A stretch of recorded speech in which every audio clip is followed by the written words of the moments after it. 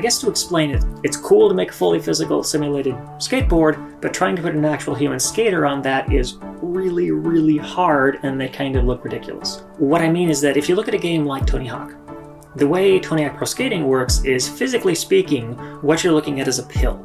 Everything else is fake. In our game, the only thing that's real is the skateboard. And I wanted to put a bird on it.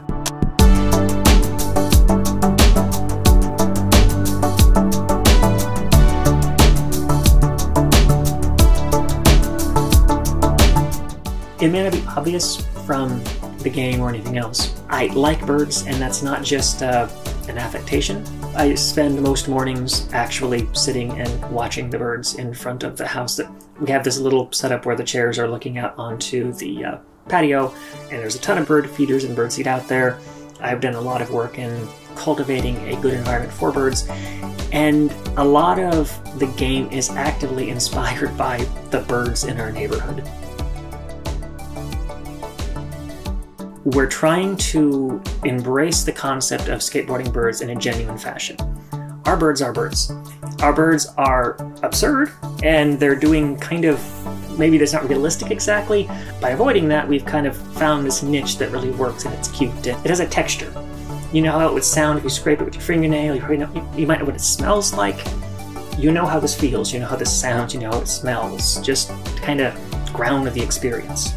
Mostly I'm hoping that players take away from this maybe their first introduction to skate culture, and I'm hoping it's a positive one, and that maybe it encourages them to dig deeper.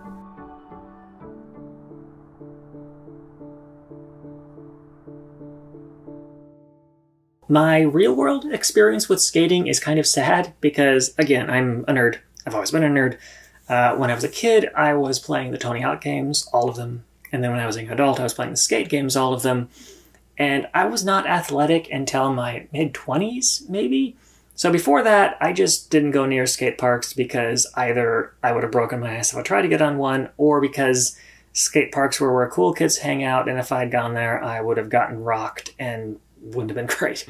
So Tony Hawk was my exposure to skate culture, which I thought was super cool, and it led me to music and all kinds of neat things, and punk culture and so on and so forth. Like, this was this window to this whole other world that the rugby was never going to get to experience.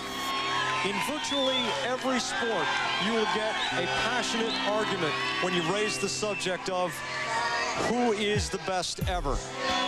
You will not get that argument in skateboarding. If you go way, way back, I bet my grandpa when I was 6 years old that I would make games for a living, and he said, oh, and I should have put money on the bet. I got my first job working on a startup you've never heard of on a game called Eidolon, which went nowhere, but I did some really cool graphical stuff. And then that led to LEGO Universe picking me up, where I was, by the end, a senior graphics programmer. And then after that, I set up a home office, and I've been remote ever since. When I set up Glass Bottom Games, my assumption was that things were moving in a digital direction, and I knew that if I was a purely virtual team, I would have an easier time working with remote people, and working with people from radically different walks of life is one of my favorite things about working remotely like this. So technically, our first game with Glass Bottom Games would have been Asha. It was a side-scrolling game, but your side-scrolling path kind of moved through space. If you know what Hot Tin Roof is, we later revisited this same tech in a totally different engine, but at that point, Asha was in UDK, so that era. And after that, there was a Kickstarter for Gravitas, and it was a zero-G racer. If I say that, you probably know what I'm talking about. And unfortunately, the Kickstarter didn't fund. And after that, it was just like, we're out of money. And then it was just me. And then when it was just me, the reason we made Jones on Fire was because it was just me. And I had to figure out what game I could make without anyone's help. And that started at a jam, game jam, called Blaze Jam. And Colorado wildfire season was really bad that year. And the Blaze Jam was there to benefit, you know, trying to get money for helping people out. And then our next game was Hot Tin Roof, the Cat That Wore the Fedora. After Hot Tin Roof, we started working on a first-person puncher, which was called Spartan Fist. And then after that, at some point, someone showed me a GIF of a skateboarding bird. Like actual, literal skateboarding birds, you can teach them to skateboard. I saw that, and at the time, another friend, Dirk Kevin on Twitter, had been working on a prototype for a skateboarding game. And the gimmick was that it was fully physical, fully simulated. The problem he was having was, it's cool to make a fully physical simulated skateboard, but trying to put an actual human skater on that is really, really hard, and they kind of look ridiculous. So I went to him, because he was he had this code base that he wasn't sure what to do with. He was like, oh, does anyone want this? So I said, hey, what if I borrowed it and I put a bird on it? And he was game, so I took it. So in terms of realistic skaters, what makes a good skating game is, number one, realistic simulation of skateboarding. So that whenever you do a kickflip, it's an actual kickflip. It has the limitations of doing a kickflip. What tricks you can move into after doing the kickflip are limited based on stance and where you did it and where you are in midair and so on and so forth. All of this stuff plays into the feel of how accurate this is, of how true to life this is, which is important because all of this time you're kind of building this mental model of how you can skate in this world, which is based on how you can skate in the real world. Whereas in arcade games, in Tony Hawk style skating, flow is especially important in the Tony Hawk games because you get into such high speed movements that there's really very, very little time to make choices about what you're going to do next. It just all needs to flow together and feel like this cool high speed maneuver. It's this big swoopy motion closer to flying than anything else. SkateBIRD is kind of sort of in the midpoint. So we're focusing more on the expressivity and the, at least making a nod towards realistic skating that Skate is. But we're trying to keep the controls simpler, more akin to Tony Hawk. Whereas if I wanted to do an ollie in Skate, it wasn't just a button. It was I flick the stick down, I flick the stick up. And the way I flick the stick up is what dictates what kind of flip trick I do, or if I do a flip trick at all. What we're trying to do with a SkateBIRD is we're trying to, while respecting skateboarding, what we're trying to be more is allowing you to be expressive and less hardcore, basically. So we want you to be able to do that initial sequence without too much difficulty. We want you to struggle with and have more fun with the higher end stuff that, again, Tony Hawk is more what focuses on. Really big air, or really big grinds, or really fun, large, obviously expressive movements that aren't strictly realistic, but are just barely within the realms of real. And that's why the environments are what they are. So if you have an actual bird that's doing actual skateboarding, if you look at GIFs of this, the only things that exist at bird scale tend to be tech deck toys, at tech deck being fingerboards. Anything else, it's going to be something you have to make yourself because, well, I mean, they're bird-sized, and if you're going to do that, you're probably a crafty person, which means you're going to make it out of cardboard, you're going to make it out of pencils, you're going to make it out of pens, all those little things that you happen to have around your workspace that you can build. And that's kind of where the aesthetic builds from, where it grows from.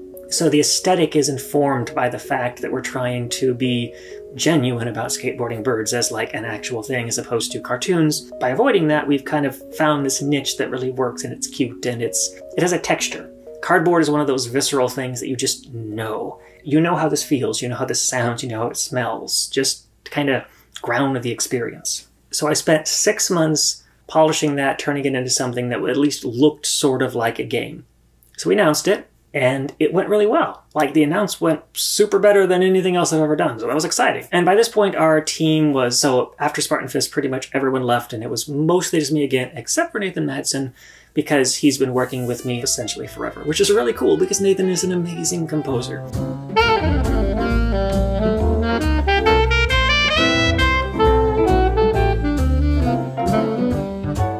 One of the things that Megan did from the very beginning with working with us was she didn't want to just do the plain Jane, the normal cookie cutter type of approach.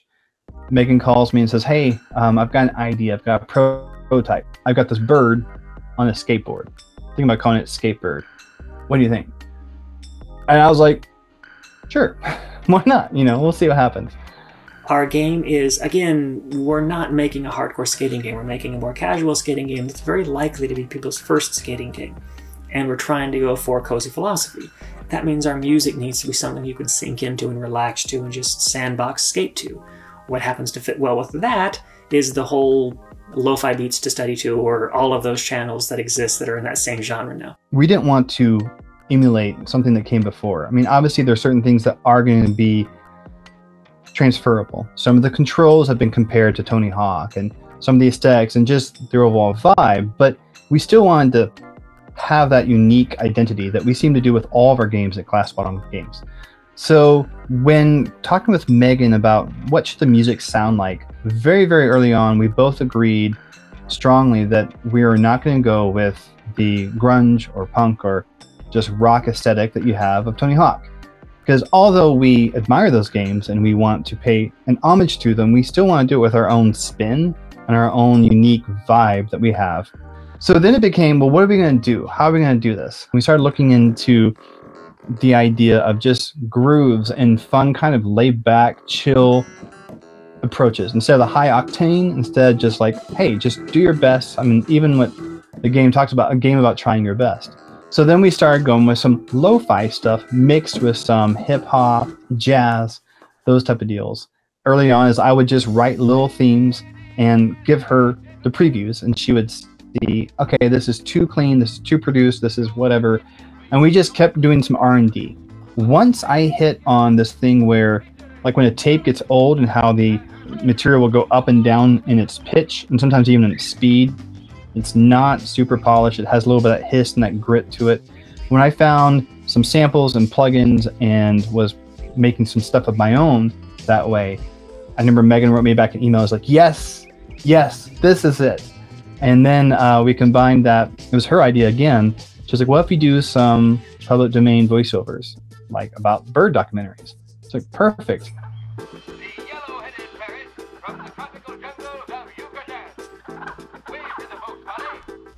And so we started scouring those. I would sample them, work them in. We very specifically tried to avoid channeling what skate music was in the 90s because this is a game for people now.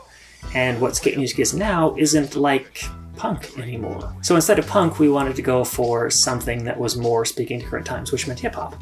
That genre is more what you hear especially in kids' skate movies. Like if you look at kids that went to Woodward and the videos they're putting together now, these are more the kinds of music you're hearing in those tracks, actual hip-hop, but also a lot of SoundCloud rap and lesser-known stuff, and stuff that either doesn't have vocals or is less focused on rap and more focused on R&B. So accordingly, we have built our music more towards that. It just became sort of an organic idea. I think by not trying to emulate or copy Tony Hawk or Skate or some of those other IPs, it allowed us to stand in our own little unique bubble. And so it's been a lot of fun just playing in this world.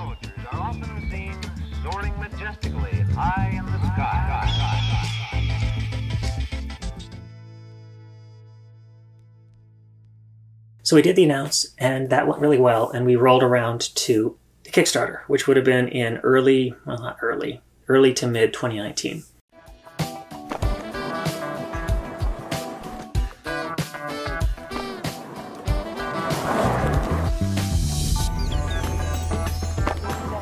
We did the Kickstarter, and as part of that Kickstarter, we were in the Kinda Funny E3 Gaming Showcase, which was the moment at which everything pretty much exploded. And we were getting compared to, like, Cyberpunk 2077. And it kind of snowballed from there, and if you look at our Steam wishlisting, whatever spike, it goes like crazy at that point. I've, of course, done this 3 times now. The first one was Gravitas, which was this failed Kickstarter I did before anyone really knew who we were. And then there was Hot Tin Roof, which funded just barely. Like, it did overfund a little bit, but not in terms you care about today. Like, it was, I think, a 20,000 goal, and we made 25. So cool for small indie, but not really big. And then there was SkateBIRD. SkateBIRD being my 3rd Kickstarter was a lot easier to plan. I knew the things to avoid. I knew to avoid goofy physical rewards. I knew to put the physical rewards up really high. I knew to avoid offering to sign every single thing, and it made it a lot easier. And then we just started seeing reactions to how people were, viewing it and getting excited about it and building buzz. It's been incredible. And it overfunded and did so much better than the previous ones. We ran out of goals. Like, we got all of our stretch goals. Depending on how you measure it, it's the largest game I've worked on, period, including LEGO Universe. LEGO Universe could be beaten in about 8 hours. So SkateBIRD is, depending on how you measure it, longer than LEGO Universe, and it's possible we will sell more copies. One of the other mechanics that we added since the early days was story mode. This was one of those things that people likely assumed was going to be in since the Kickstarter, even though, like, we were clear that at the start of the Kickstarter, if this doesn't happen, it's not going to be there. But mid-Kickstarter was also when we signed the Game Pass deal. Once we had all of that worked out, then we could actually bring more people on the team. And one of those people was Zalivate. So I'll tell you this. I have been on a skateboard, I have pushed the skateboard. I have attempted to do things with the skateboard. What happened next, the marks are still on my body, but I am not on a board anymore. When I learned that SkateBIRD would be a thing, I was one of the very first people to learn about SkateBIRD. When I learned that SkateBIRD would be a thing, I very quickly knew I wanted to be a part of it. A large piece of my career has been taking the absurd and making it meaningful. Seeing the potential to tell a similar absurd, meaningful story with birds on skateboards and SkateBIRD, I was very early like, hey, when you're going to be doing story eventually, so bring me on for the story, bring me on for the story, bring me on for the story. So it's like, oh my god, we can work on this, it's going to be great! And it's goofy, and it fits his vibe well, and it fits my vibe well, and we're working really well together. And after months of, once I had joined the team, trying to find some strange, clever context to allow us to pull off a meaningful story mode on an independent budget. When we asked that question, a light bulb sort of went off, and we tried some tests, and it was like, oh, actually it would be cheaper and funnier and far better if we just made it an actual piece of the game. So now, the original context for the story has changed, and you've got a story mode in an independent game on a much smaller budget than you would expect. And that's kind of the story mode we're building into. And as we've moved in this direction, we've also found that people are resonating more with the concept. So again, because we've had the time to figure this stuff out, the game's going to be a lot better than it probably would have been at first. I'm really glad I got to see SkateBIRD from early days, and I pestered Megan to bring me onto the team eventually, because now I'm working on one of my favorite things that I've ever seen, let alone had the opportunity to work on.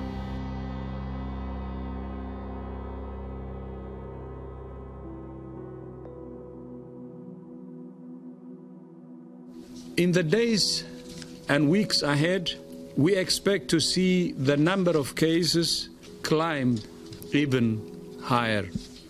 We have therefore made the assessment that COVID-19 can be characterized as a pandemic. The devastating and deepening impact on business pushed the markets down again today. Because we had built our team remotely since the beginning and had planned on remote kind of being the future, we ended up being one of the studios that was essentially, well, I don't want to say unaffected because we're human beings and we're all affected in those terms, but like mechanically speaking, in terms of structure, COVID didn't influence us much because we were already all remote. Almost all of us already had multiple sources of income because I work with freelancers and all of them have other jobs. I don't think I'm anyone's primary gig. Generally speaking, everyone was okay in those terms. Where it hit us, as you would guess, is more in emotional kind of terms, because everyone I work with is a human, and I manage a team of a lot of people, and I have to work around whatever things are stressing them out. Like, I can't say, oh, well, this is important to you. Like, no, the whole world is melting down. You have to be okay with that. You have to work around and with people who are having the worst day of their lives.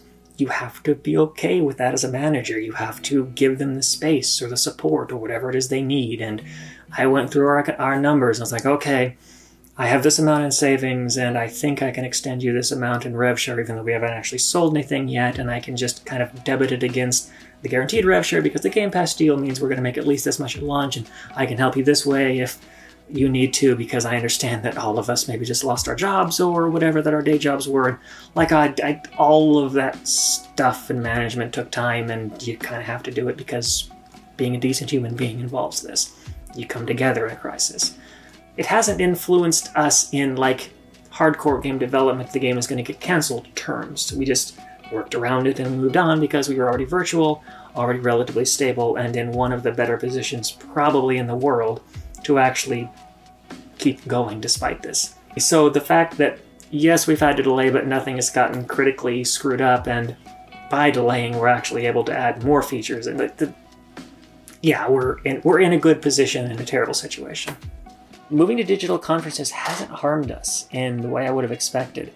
And I don't know if that means if COVID ever ends, if we don't bother doing physical conventions anymore. Like, there's still a vibe that you don't get the same way.